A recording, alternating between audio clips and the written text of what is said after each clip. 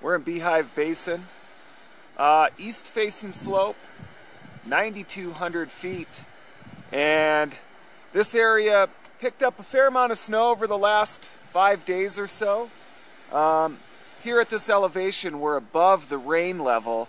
Down at the parking lot of Beehive, it was obvious that it rained. Really hard frozen surface under just a few inches of new snow. But as we climbed higher, it was pretty obvious where we got out of that rain zone and entered into a dry snow regime. So here at 9,000 feet, the snowpack is completely dry, and we just did an ECT, and we got this column to propagate on this layer of near-surface facets about 50 centimeters below the surface. We took a measurement.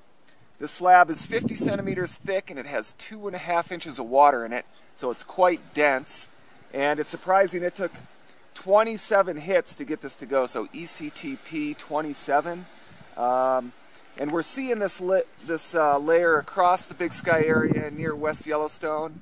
Some areas it's surface hoar, here it's near surface facets. And the tricky part is this layer doesn't exist on all slopes. So it's certainly something to keep an eye out for.